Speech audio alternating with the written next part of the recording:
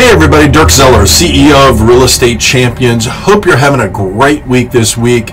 I'm going to do a quick two-part series for you all on the 10 things that successful agents do, successful people do really, in terms of their business and their business strategy and their execution. I'm going to give you 5 today and 5 to you later this week. And the first is they focus on production, not perfection. One of the barriers I see too frequently in human beings is that we're focused so much on being perfect that we lose sight on performance and production. It'll take you as much effort and energy to go from basically 0 to 90, and then from 90 to 100, you'll take that same amount of energy that you expended from 0 to 90 to get to 90 to 100% in terms of accuracy. So the goal has to be production, not perfection.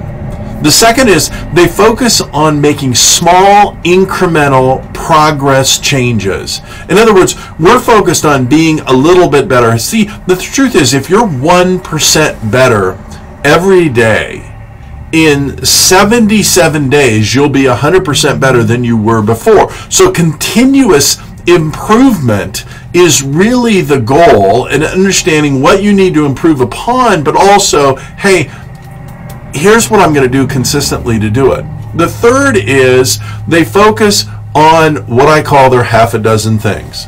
The truth is there's about a half a dozen things that you can do right now that'll make up 80 to 90% of the difference in terms of the growth.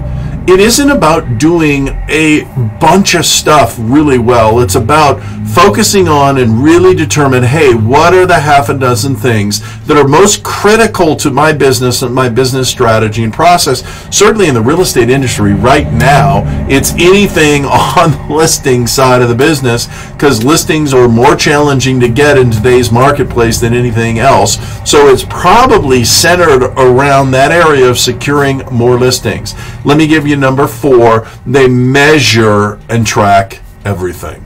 They measure and track everything in terms of the results, being fixated on the results and drawing those results backwards from the end-all result to the interim benchmarks in what needs to be measured in leads created, leads converted, leads driven to a face-to-face, conversion rate on the face-to-face. That type of measuring and monitoring can make a massive difference in terms of whether you're on track or off track in terms of your business. And let me give you number 5. They focus on being productive, not being busy.